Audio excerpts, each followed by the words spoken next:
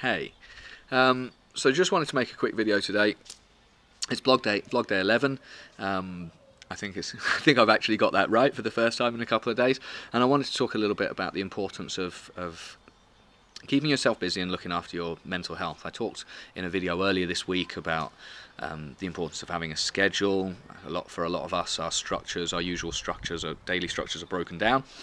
So it's about trying to build something yourself to keep yourself occupied. And there's strong reasons, particularly for me, and that might apply to you, for why I'm doing that.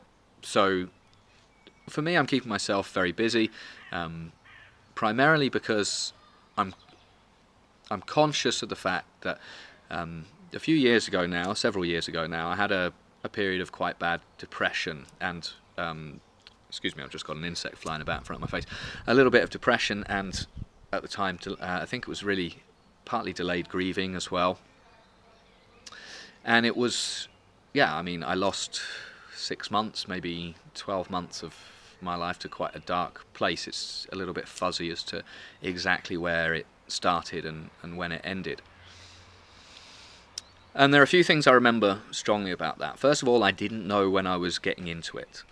I didn't know. It wasn't like I had an experience of saying, "Oh, I'm a little bit sadder than I usually am," or "I'm feeling a bit less active or a bit less motivated than I usually do."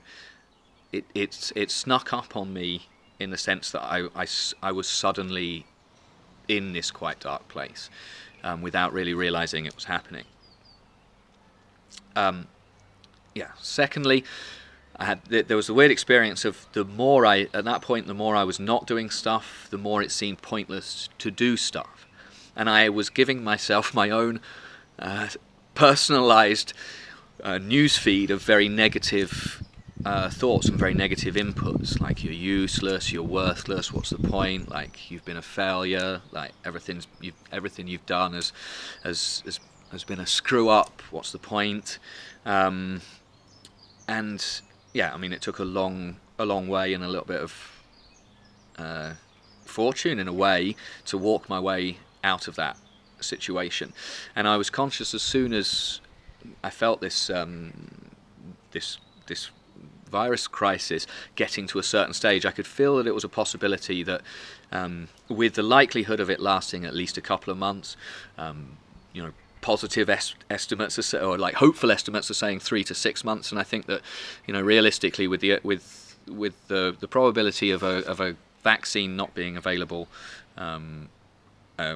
certainly not distributed globally for up to a year, we might have to be prepared to bed in for a while with this stuff. And I was very conscious of avoiding, again, that negative vortex of not doing stuff and my motivation being sapped. So I've early on tried to take immediate action, interventional action, to stop that from happening by setting myself up a schedule, making sure I'm staying busy throughout the day, keeping myself challenged and active, both physically and mentally, which is really important, and trying to make sure that I don't fall back into that place. Now, when I talk about, like, people will have had different experiences with mental health issues. Some I've never had to take, for example, medication, or have a very long, even have to have a very long course of counselling or anything else like that. And people deal with those things in different ways. But what I do believe is that if you're not someone who's got that chemical imbalance in your brain that doesn't need to have regular medication, you can be susceptible to bouts of sadness and bouts of depression, and you can act in advance to try and keep those things away. And like I said, one of those major things is to keep yourself occupied. So that's all I wanted to say today, to open up a bit about my previous experiences, and just say that it really is important. Keep yourself engaged, keep yourself active. We might be in for a bit of a long haul here, and yes, there's a lot of people who are maybe taking opportunity to take a bit of a break or vacation. For most of the world, we've had at least a few weeks of this, so if that was you, now's the time, I think, to try and get a handle on things and find a way to challenge yourself and push forward, because I wouldn't want anyone else to have the kind of experience that I did